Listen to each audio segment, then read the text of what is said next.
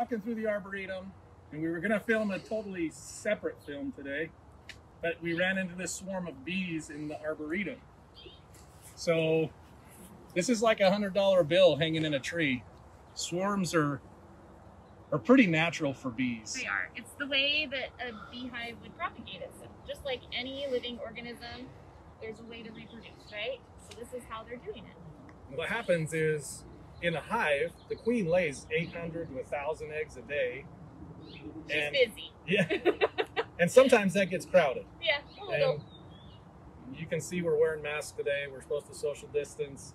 We can't social distance for this, so we had to wear masks. So bees are also good social distancers. When their hive gets too crowded, the queen's pheromone gets diluted. And so what happens is sometimes those laying, the workers will actually start laying queen cells because the queen's pheromones diluted.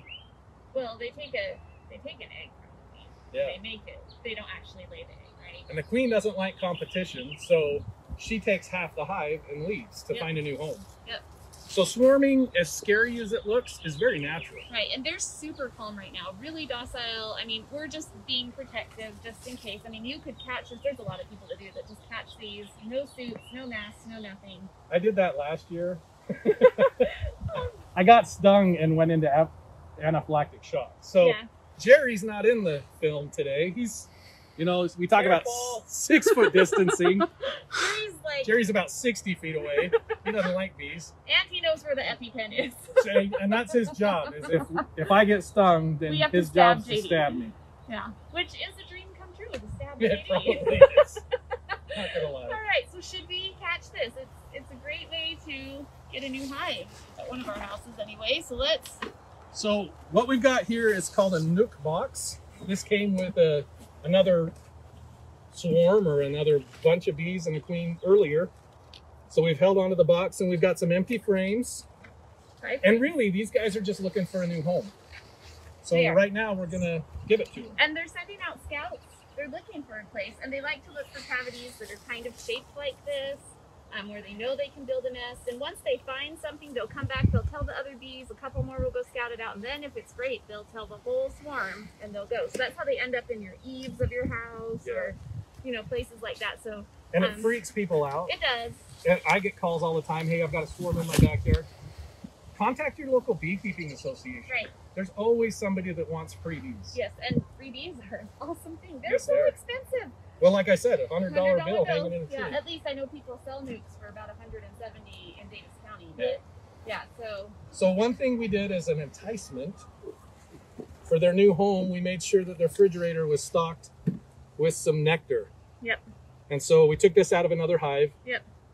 And hopefully this is another enticement for them to stay in this box. Drawn comb. There is a queen in the center of this, and it's a place for her to start laying. They don't have to build up the comb. One important thing is the entrance has a plug in it.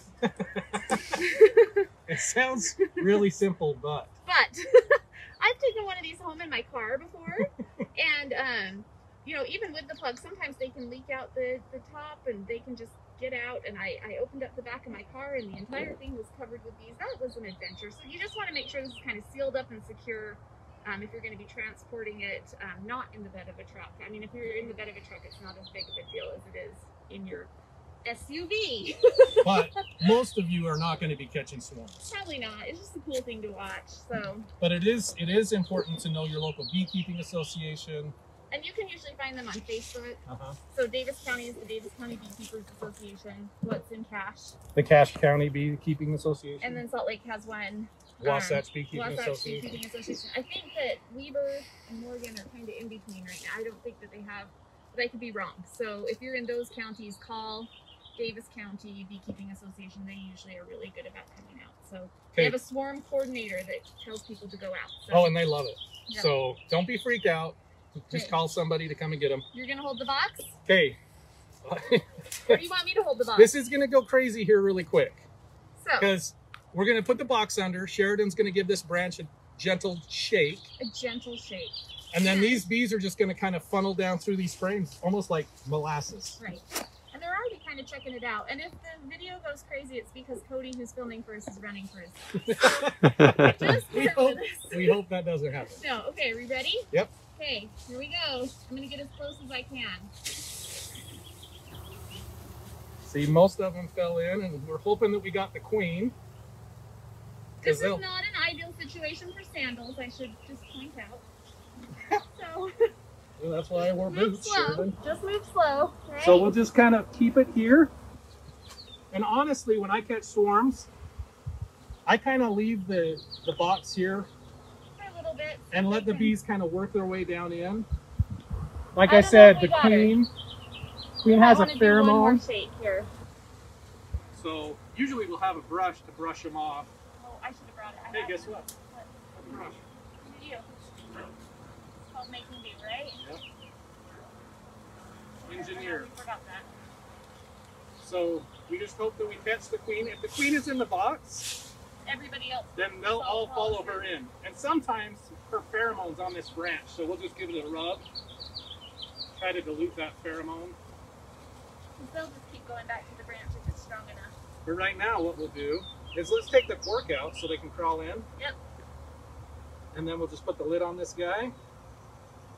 I'm going to set this right here so we don't lose it. And we'll just let these guys find the queen. Alright, so are we going to arm wrestle so you get to take some?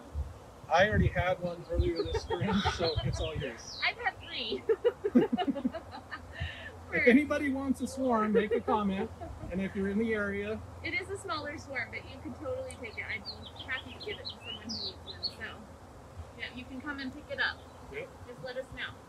Hey. Before the end of the day. Yeah, before the end of the day. If you don't call us by what 3? Yep. Then sorry, we're gonna take 2. But all these bees flying around, they're kind of confused. The queen was there, now she's there.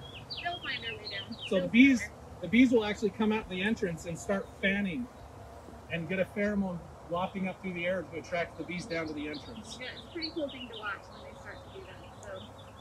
So anyway, hopefully we got her. Thanks for watching. That's how to do a swarm.